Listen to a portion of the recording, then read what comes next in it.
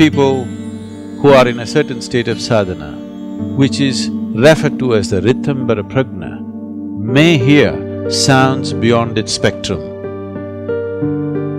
Pranamaya kosha is made up of 72,000 nadis. 108 active energy centers in the body are chakras in the body. This dimension of allowing the human system to evolve to its ultimate possibility by using these 108 sounds is called as Nada Yoga.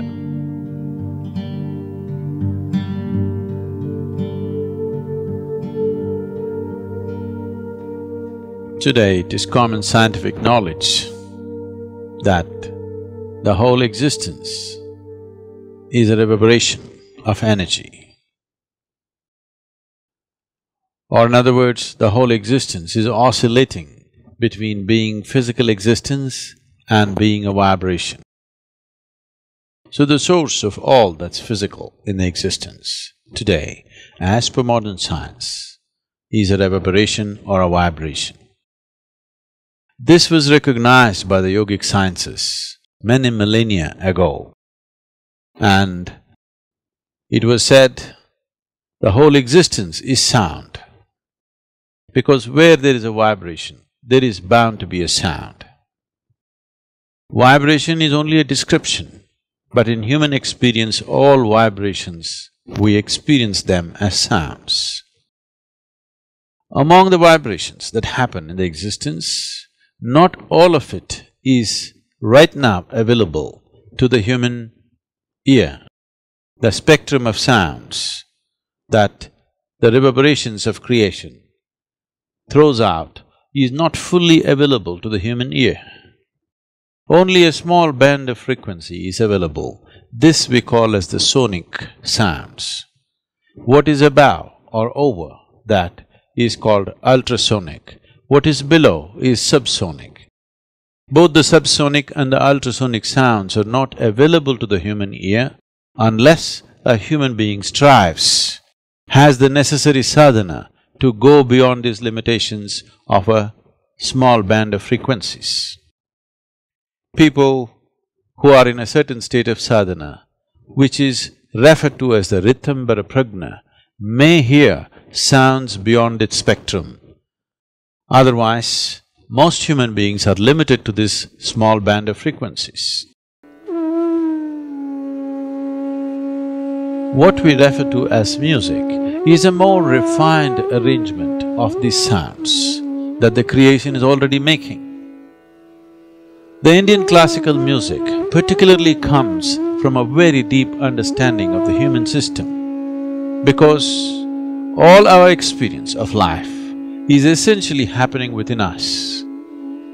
Light and darkness is happening within us, sound and silence is happening within us, joy and misery is happening within us, agony and ecstasy is happening within us. Every human experience happens only within ourselves, never outside of ourselves.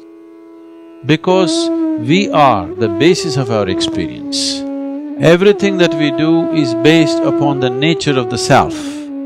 Because of this, the music identified certain dimensions of the body which are responsive to the sounds that we generate or the sounds that come towards us.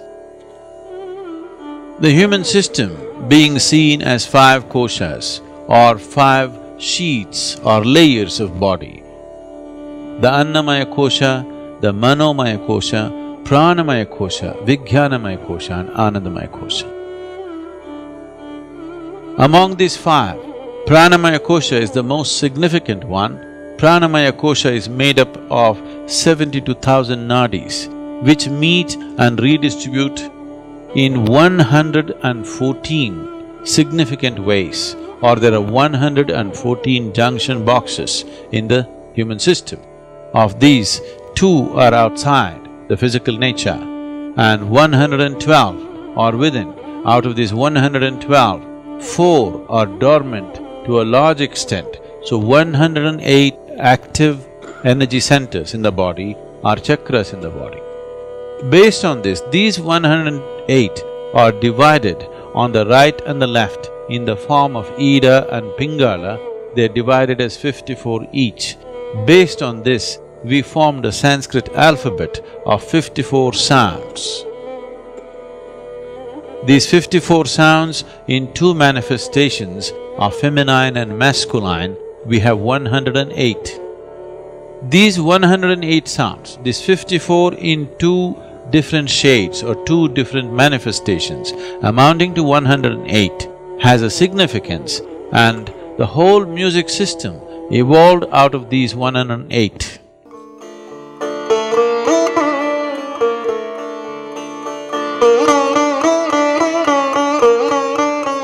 So the Indian classical music essentially is about touching these 108 or activating these 108 chakras or points in the body, which will lead to a natural evolution of the human being to a higher level of consciousness. So music has never been just a form of entertainment, it has been a way of evolving an individual human being into a universal entity.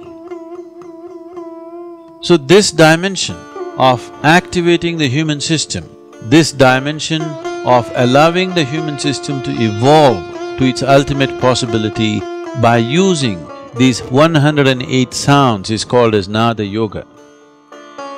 So the Indian classical music is an evolution of this fundamental process of Nada Yoga.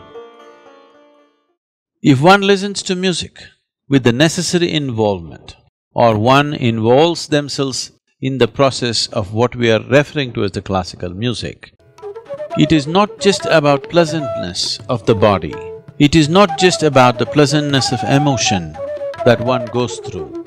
It is a way, it is a method to move out of compulsive cycles of life and transcend those cycles to achieve an ultimate process of freedom and liberation.